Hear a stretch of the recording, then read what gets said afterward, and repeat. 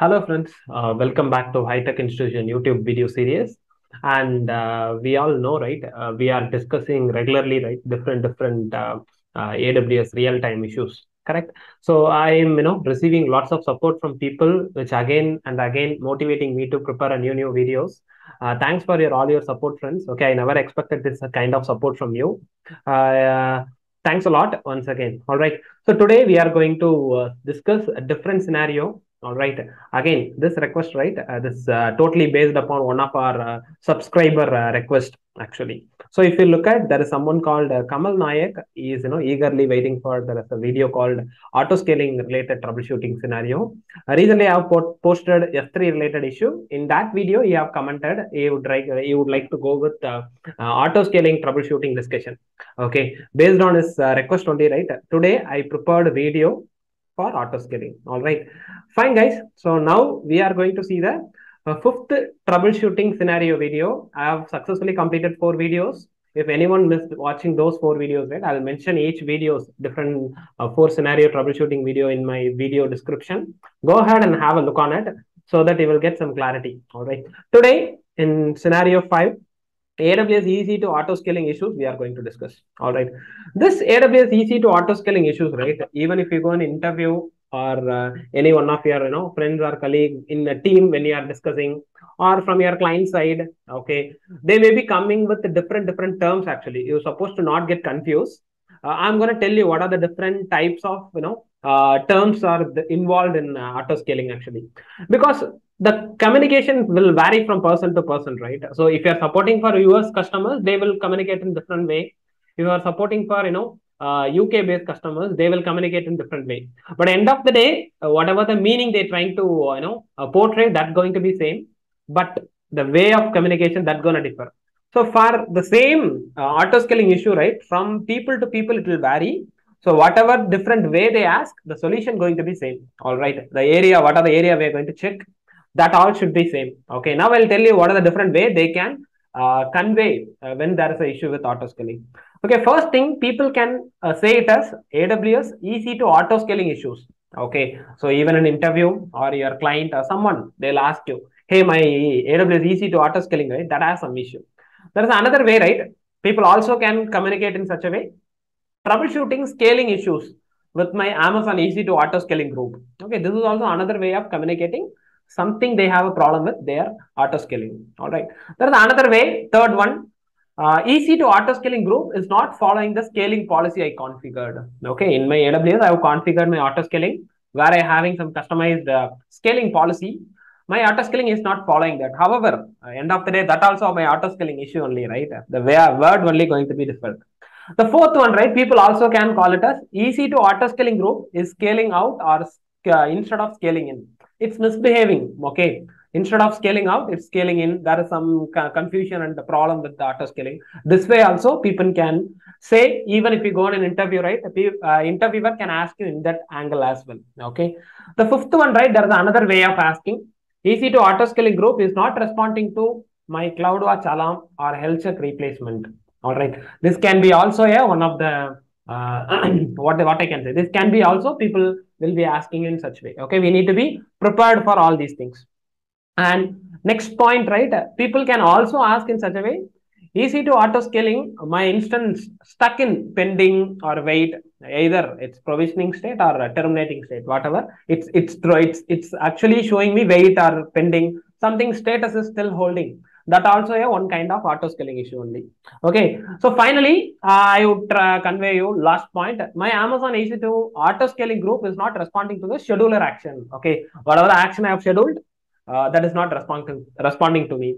So whatever different term they ask during the interview, the solutions, whatever things you're gonna check, right? Almost close to the same one only. So I'm very much happy to convey all this information in single video. I'm trying to cover all these issues in auto scaling in single video. This will be definitely helpful to you. All right. Fine, guys. Before getting into the troubleshooting stuff, now I'll go back to my AWS account. I'll show you my current auto scaling setup. Okay. So see, this is my auto scaling. When you can see my auto scaling launch configuration, right?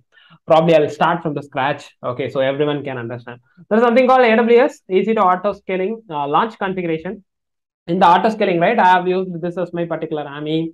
And my instance type, right, I used T2 micro, and my key pair, right, Hari, not Virginia, something like that. I used this security group and everything, right, I've created. This is my volume site, everything. Okay. Using this auto scaling launch configuration, I have created this ASG auto scaling group. Here, if you go, I have given my desired capacity is 2 instances. Minimum capacity is 1 instance, and maximum capacity it could be 5 instances. This is my current setup actually. Okay. This is my current setup. In this setup only, we are going to do the troubleshooting and things and stuff. All right.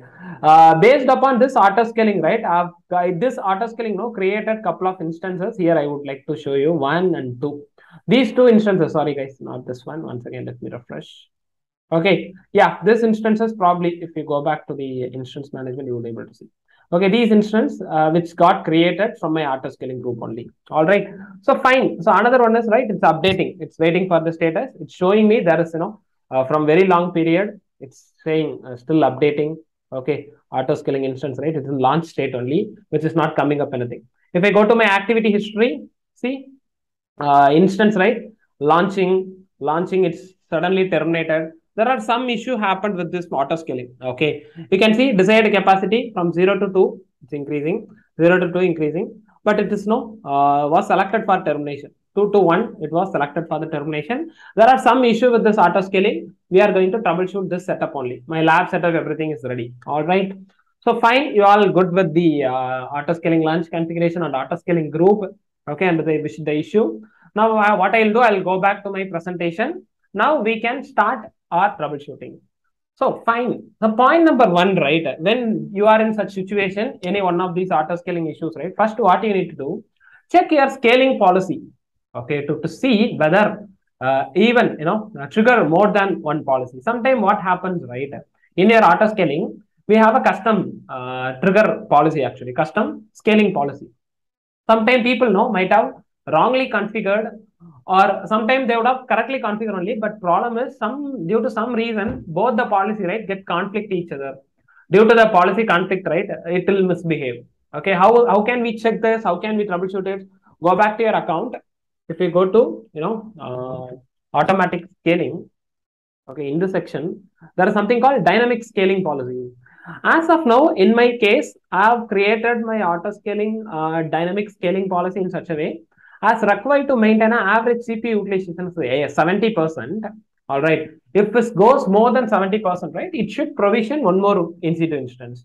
Okay, I have given here, as of now, maximum capacity I have given 2, minimum is 1. So desired capacity is 2. So I am allowed, I've configured my auto scaling in such a way, maximum it can provision up to 5 instances. So in that case, what it will do, it will check your dynamic scaling policy. When your utilization reaches 70%, it's ideally, it's statically 70% is maintaining. For the safer side, always auto scaling, it's work in perspective of prevention is better than cure, right? So whatever issue going to arrive, it will protect, it will monitor, it will add the instances, I mean, scale out the instance before issue comes. Okay, so what it will do, it will keeps monitor your utilization. When it is reaches 70%, right, it will automatically spin up the new instance. So what was our discussion? Sometime when you have a multiple scaling policy, right, that time there could be an issue. As of now, I do not have multiple policies. Only one scaling policy I'm having. This is nowhere relates to my problem. So I'm fine with the point number 1. When I'm checking my point number 1, there is no multiple event scaling policy configured in my setup. Okay, if you are good with that, what I'm going to do, next point 2, we are going to check. Verify if a scale out policy and scale in policy are triggered at the same time. Again, by the way, they are trying to come back to the same position only. When you are working with scaling policy, right, there are 2 kinds of policies. One is scale out policy, another one is scale in policy. What is it? What is the difference between scale out and scale in policy? When you come over here, okay, when you come over here, this particular policy, right, add or remove the capacity unit as required. Add or remove the capacity unit required. Scale in is enabled. All right. So which means this policy has been configured in such a way, when it is reaches the 80% of utilization, it will scale out. Scale out means the sense it will create a new instance to your auto scaling group. It will create a new instance to your auto scaling group.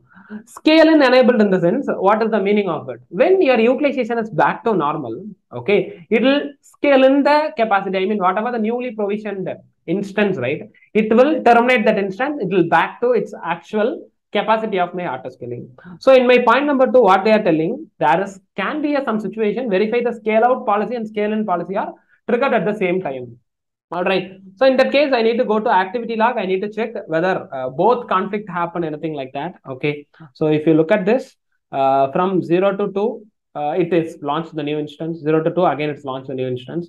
Let me refresh whether there any new log created. Okay.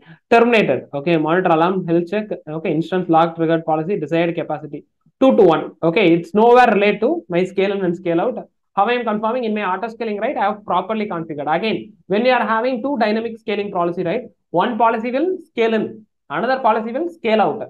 Again, there should be a conflict. Okay. Due to that conflict, also your auto scaling will misbehave. In my case, point 2 also I'm fine with that. There is no conflict between my scale out and scale in conditions. My auto scaling as of now working with one policy. Whenever my CPU utilization reaches 70%, it will scale out. When it is back to normal, it will scale in. Okay, there is no problem in my auto scaling in first 2 points. Checking your third point, right? Check your auto scaling group already reaches its maximum or minimum number of instances. So what is the problem, right? Sometime we will wait. Okay, my utilization is 70. Okay, my auto scaling will provision new instances. We will wait for that, but nothing will happen. My auto scaling will never respond. So what would be the issue? So your auto scaling sometime, right, when they have configured your auto scaling in the maximum tab, okay, always you have to give minimum the double the number of your desired capacity. If you are giving 2, your maximum capacity will be 4 or 5. If your desired capacity, if you are giving 3, your maximum capacity will be 9 or 10, something like that. You need to maintain minimum double the number of your maximum capacity. Why we are giving like that? See, if you are giving this is 2, if you are giving maximum capacity is 3, what will happen? When it is reaches 70%, right, one instance will provision. Again, there is a load to your application. Lots of people are trying to access. If there is no maximum capacity limit you have defined, automatically your auto scaling will not create any further instances to your auto scaling group. There is a problem, right? So that is the reason I'm strongly recommending. You need to check when your auto scaling not provisioning new instances. So you need to come and check whether you are having a sufficient capacity of maximum instances. All right. So if you go to your instance management, right now I'm having 1 instances. If you go back to your details, right, I have configured up to maximum 5 instances. I have configured up to maximum 5 instances. So what is the problem? So I have a 4 more instances can be created, but currently there is no issue with that. Sometime, right, people would have wrongly configured maximum capacity. They would have given no very minimum number. So that is the reason your auto scaling will not create the new instances. You need to always think for that. Okay, make sure you are giving minimum double or triple the number of your desired capacity value to your maximum number of instances. Okay, only then it will allow your auto scaling to provision new instances. Okay, when the load hits. So if you are good with these 3 points, right, then we are going to discuss the 4th point. So obviously, before discussing the 4th point, right, I wanted to tell you some small information. Many of them, right, not yet subscribed our channel. All of you watching my channel, but subscriber count, right, still in the same place. I'm recommending all of you to go ahead and subscribe my channel. Second thing, anybody needed these kind of, real-time project-based training, right? So forget about the training. Generally, you will get it from YouTube or Udemy or other training institutes are providing this theory-based training. Those are just the configuration, installation, and those kind of training. But here, real-time project-based training, live scenario-oriented. Anyone wanted to learn, anyone wanted to know about it, right? Reach out to any one of this number. I'll be the faculty. I'll be the trainer. I'll be taking you the AWS and DevOps training with the real project scenarios, daily basis with different client requirement. We'll discuss about it. Okay, very affordable price structure. I'll be giving you this. Okay, make use of this opportunity, guys. And I'll move on to the point number 4 now. Okay, when I am checking 4 points, right? Sorry, three points, there is no issue. Now we are coming to the 4th point. Check your instance are in cool down period and instance warm up period. There are 2 kind of auto scaling, cool down and warm up period, guys. How can you confirm? If you go back to your instance, if you come down, right, there is option, there is which is something called default cooldown is 300 seconds and default instance warm up is 60 seconds. What is the difference between these? So default cooldown period means sometime what will happen, people know they would have configured cooldown time duration actually. So which means when your instance is triggers, right, your auto scaling triggers. Imagine your CPU utilization rate reaches 70%. It's immediately creating spin up on new instance. So To create a next instance, okay, to create the next instance, right now it's created a new instance due to my policy triggered it. For creating next instance, minimum it will wait for 300 seconds, which means 5 minutes it will wait. Okay, this is the default time. If I'm not setting up this cooldown period, right, it will keep provision continuously. Okay, it will easily reach your maximum limit.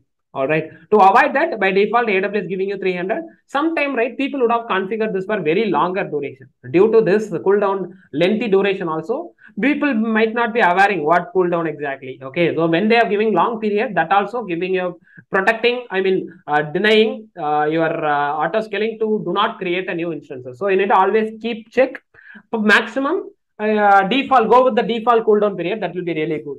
Okay, then the instance warm up period, right? When the instance is newly creating, it will take, see, when the policy is hitting your auto scaling to launch the new instance, let's see, I got a trigger, 70% of CPU utilization has been reached.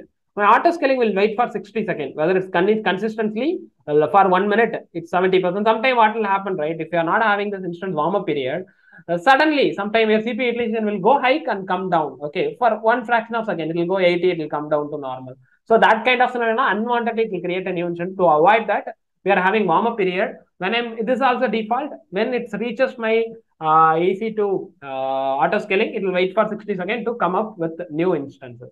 Sometime, right, people, they'll go beyond very, huge warm up time. That also protecting your in auto scaling to do not create a new instances. You need to always keep check whether it is set up default limit 60 and 30. This is very important, guys. Okay, that is what they are trying to say it in the point number 4. If you wanted to edit, right, here itself you have edit option. You can go ahead, you can edit it. There is no problem in that. Okay, as of now, up to 4 points, there is no problem in that. Let me switch over to the 5th point. Okay, check, is there any life cycle hook configured for your Amazon EC2 auto scaling hook? Sometime what happened, right? What is auto scaling life cycle hook? Most of the people not aware about this life cycle hook troubleshooting. So what happened when auto scaling creating a new instance, right? If people wanted to update any package, people wanted to install any package to your new instances, it's kind of a user data. During the startup, they'll execute many commands actually. Okay. So that is something called as a lifecycle hook. When people know configured many command, okay, which struck anywhere or it's corrupted anywhere. So what it will do, it will put your new instance into waiting period or do not, provision period. It will terminate state. It will keeps wait. Okay, on hold state. It will put your instance on hold state. How can we check that? If you go to your auto scaling, if you go to automatic scaling, all right. So if you come down, there is no scheduled action at all. Okay, fine. Instance management, go to your instance management. See here, if you can look at updating package. Okay, in our configuration, we have a life cycle hooks. So when you go and check this, right, when you click on edit, when you click on edit, see, so updating package, when the instance is launching, right, heartbeat time, okay, with this particular seconds. So default result, okay, abandoned. So yum install update. I'm just updating my package. Sometimes what happened, right? People would have given a many set of commands here, which also making you delay to your instance provision new to your auto scaling group. In terms of troubleshooting, right? If you want to locally you wanted to delete, you can delete and check it. Later you can create it. Anytime you can create your lifecycle hooks. When you are giving lots of configuration you have given in the startup command, right? There may be a chances of holding your instance to create it. You need to make sure, you need to check. Right now for troubleshooting purpose, let me delete this and I'll check. Okay, lifecycle hook has been deleted. Maybe we can check in after a few seconds whether any changes happening in the activity history. All right. So these 5th point is very important, guys. Many people not even know what is lifecycle hook in auto scaling. They will not look into that particular area. Okay. So this is what the exact reason is. Keep in mind these kind of unique point if you are conveying during your interview, right? Your interviewer will really admire about your answers. Okay. You have to upgrade your knowledge with these kind of unique troubleshooting skills only. All right. So some of the interviewer itself might not know what is auto scaling lifecycle hook. Okay. Personally, I'm telling you based on my experience. Okay. Anyway, so 0.5 up to 0.5, we are clear. Now we are going to 0.6. Check, is there any scheduled action configured which conflicting your auto scaling group? Which means what? In your auto scaling, if you go, there is an option called schedule actually, automatic scheduling, right? There is an option called scheduled action. What does it mean by scheduled action? If we click, as of now, there is no scheduled action configured. Right now in Flipkart, Amazon, and all big billion day, 1 day sale, which is going on. If you know what is the time period most of your customers are visiting your application, lots of requests you will receive, that kind of time, right? You can schedule it. At the time, you can set up the desired capacity, minimum, maximum. Okay, recurrence only one time, what time zone it is. Okay, everything you can set up, time and all you can set up. So by the way, what will happen? Only that scheduled period, okay, only that scheduled period, your instance will launch, all your customers will come. Once your offer goes down, right, automatically the scheduled action will go down. Okay, sometime what will happen when your auto scaling is non-functioning, right? People will be, very lazy. They'll go and check on high level. They'll forget to scroll down and check in the scheduled action. You need to make sure is there any scheduled activity has been configured or what. Okay, that's very important. Okay, that is what I'm telling. So checking the scheduled action in your auto scaling, it's very, very crucial point. In point 6, keep in mind, this need to be checked out. Okay. So now I'll go to the point number 7. Check the suspended process for your auto scaling group. There's an option called suspended process in your auto scaling. Whenever you do any maintenance or, any change activity with your auto scaling instances, right? AWS is providing you, there is an option called suspend process. If you go to the details, if you come down, right, there is an option called suspend process. Okay, when you click on the advanced configuration, just click edit in this. Okay, if you go there, see suspend process. Right now, people suspend new launch instance and health check. I think this would be the issue. By default, right, it should be blank actually. There shouldn't be selecting any option under the suspend processes. When you select the suspend process, there are lots of things are there. For example, if you're going for any maintenance activity between your auto scaling instances, you are going to start your instances, which is part of your auto scaling. Okay, you are not supposed to blindly go and stop and start the instances in auto scaling. Why? Because it will keep checking the backend. It'll auto scaling will understand in such a way, oh my god, there's something happened to my instance. Auto scaling will not know, right? It's just a automation.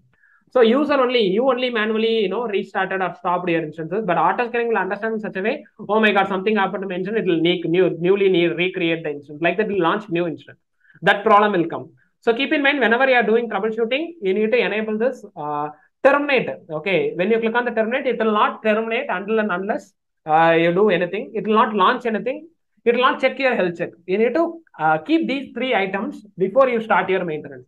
So what happened recently, we have done the maintenance activity in my account, guys. I forgot to, after the maintenance, I need to remove all these actions. After the maintenance, I need to remove all these things. I need to click on update. Once I have updated, right, my suspended process always should be 0. Nothing should be selected here. This is the default condition. Very, very important. If you have selected anything, right, it will not launch new instance because you are suspending launch process. You are suspending the termination process. You are suspending checking the health check actually. Everything you are suspending. Okay, when you are going to suspend the process, only when you have a maintenance activity, you need to suspend it. Until and unless for your general production timing, you are not allowed to suspend any processes. Now I have removed all these things.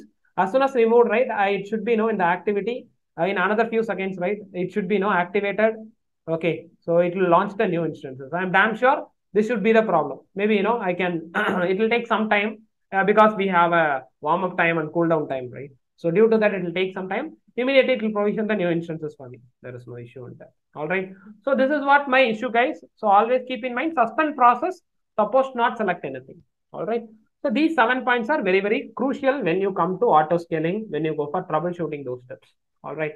So fine, guys. So if you want to go with any specific troubleshooting video, you might have noticed many of them putting comment. Okay. If you wanted to discuss any specific topic or things or stuff, right, mention in the comment section. Similar like this, I'll take your topic also for my next upcoming videos. All right.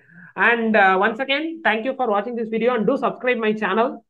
And also share this video with your friends and your other circles in your office colleague circle. So if you get more reach, okay, that's the only thing you can do for me because I'm spending all this time and researching and presenting these data. Setting up the lab is very difficult process. One support I'm requesting from you all is just subscribe my channel and share with your friends. That's really matters. And give your feedback in the comment. That will be really motivate me. And as I told you already, if anyone need AWS and DevOps, real-time project-based training, right? Very, very, very affordable price I'm ready to provide. So do reach out to any one of this number, either this number or that number. Reach out to me. We'll be providing you not only AWS DevOps, all kind of cloud training we are providing with DevOps. We'll help you on that. All right. Thank you, guys. Thanks for watching this video. We'll meet you on upcoming next video with a different scenario. Okay. Thanks a lot. Take care. Bye-bye.